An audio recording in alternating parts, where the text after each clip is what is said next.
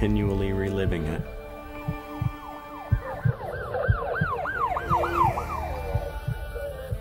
Since the crash happened, everything changed.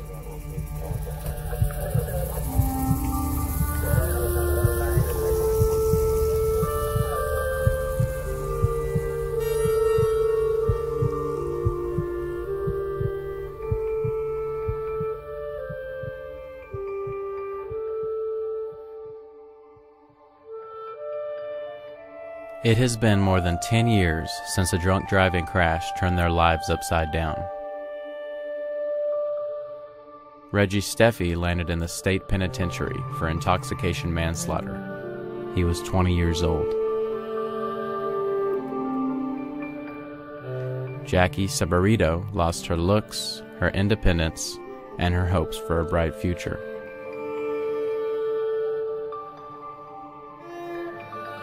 Some mistakes last forever.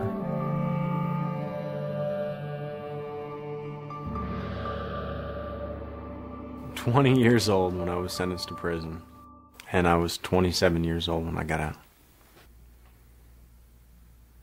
It's not what you see on TV, but it's not a place anybody wants to go. I would have much rather gone to college out of high school than gone to prison.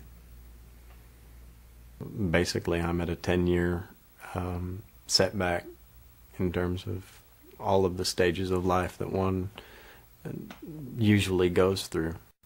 You can let it get you down and quit, or just keep taking one step at a time.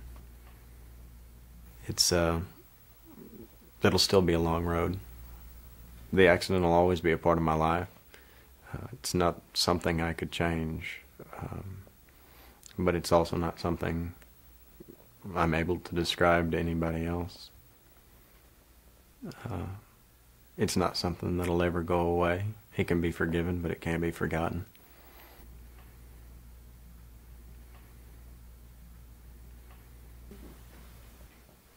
It's made a lot of people aware of the dangers of drinking and driving, how serious one night can be.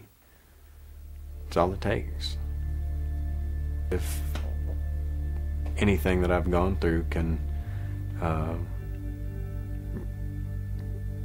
have an effect on the decisions that somebody chooses to make,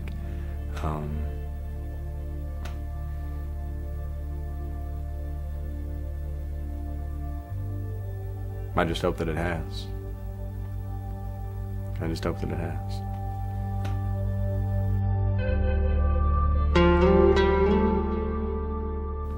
I think the crash changed everything.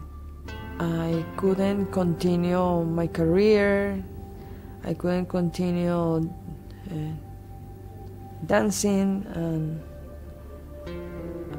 I cannot go to the beach like I did it before.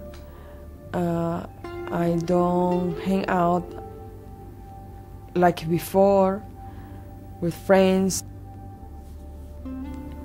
I need more time than a normal person needs. I need special conditions, sometimes that I don't like, but this is the reality. So almost 10 years after the accident, I see better.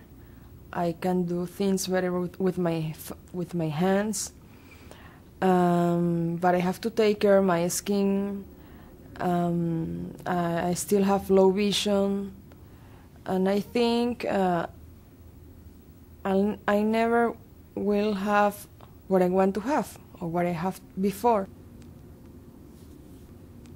Right now I'm a little bit pessimistic and confused. So I'm 30, so I don't know exactly what I'm going to do. It has been so hard all of this time, and right now I'm trying to concentrate, to accept what happened, and my life is going to be like this. So I don't know. It has been so difficult. I faced my depression with the support of my father, my family, my friends. Before the accident, I used to be independent and self-sufficient, and now I need to ask for help. If I have a wish, I would like to have a normal body, to not be disabled, to have vision, to have my hands back, my normal skin, my regular appearance.